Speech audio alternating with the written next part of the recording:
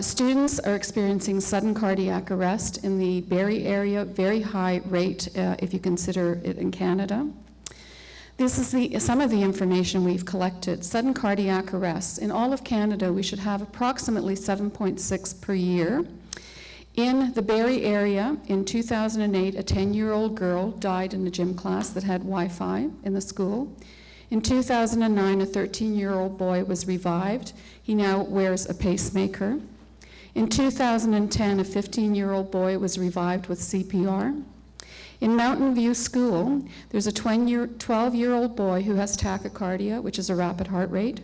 There's a 12-year-old girl that experiences nausea, vomiting, no fever, insomnia, blurred vision, and tachycardia, and she experiences this only in the classroom.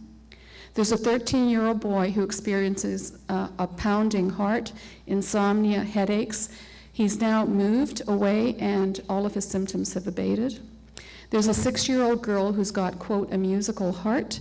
She has headaches, dizziness, and only experienced at school.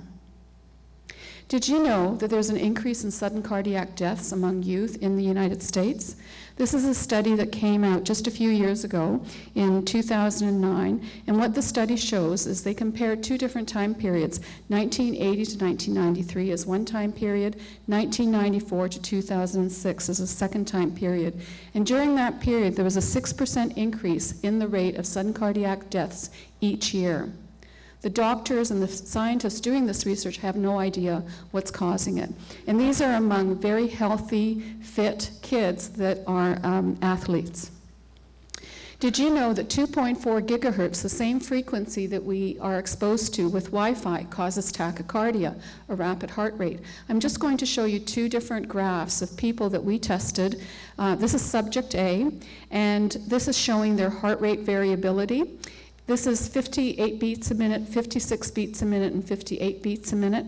During interval 2, they were exposed to a cordless phone at 2.4 gigahertz, and they didn't respond. So this person is a non-responsive subject. This is another subject. This is their heart rate during the different intervals, 68, 122 beats per minute, happening instantly, dropping down to 66, going up to 129. This is when this particular person was exposed. And you can see you don't have to be a cardiologist in order to interpret what is happening in this particular graph. The interesting thing is this is a responsive subject, and they were exposed to levels of radiation that are 0.3% of safety code 6. They're below 1% of our safety code, and their heart reacted instantly as soon as we exposed them to the radiation. This is a study that was published in 1969. Okay, we've known this for a very long time. And I'm going to quote from one of the articles in this particular study. In the interest of occupational hygiene, many Soviet investigators and at least one US researcher have recommended the cardiovascular abnormalities be used as a screening criteria to exclude people from occupationally involved radiofrequency exposure. I think we should use this on students. Students should be screened each year at school to ensure that they do not have an underlying heart condition that may be exacerbated by Wi-Fi.